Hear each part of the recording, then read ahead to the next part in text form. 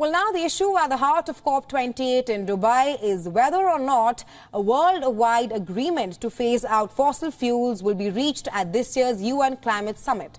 Well, approximately 80% of the world's energy still comes from fossil fuels, which are the primary climate change driver. Take a look at this report to understand which countries are in favor of that agreement and those that are not.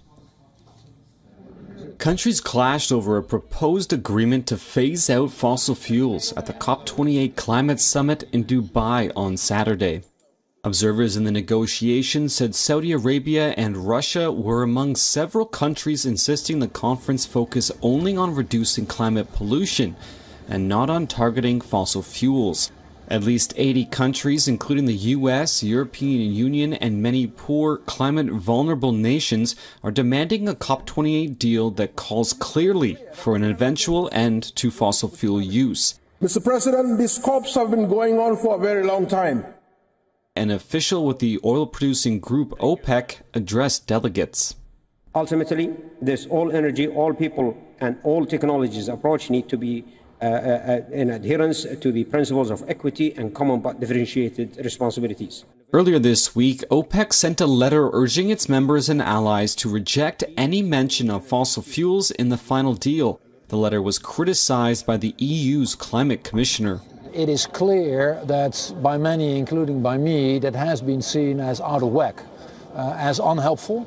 Other countries, including India and China, have not explicitly endorsed a fossil fuel phase-out, but have backed a popular call for boosting renewable energy. China's top climate diplomat described this year's climate summit as the hardest in his career.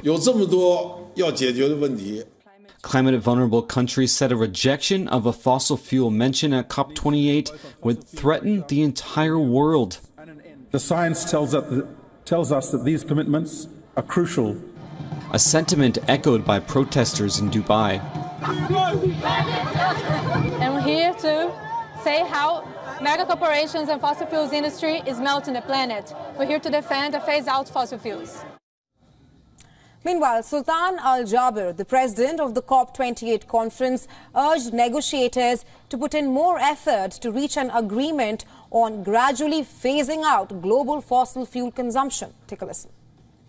While I know we're making progress, I don't think we're making it fast enough.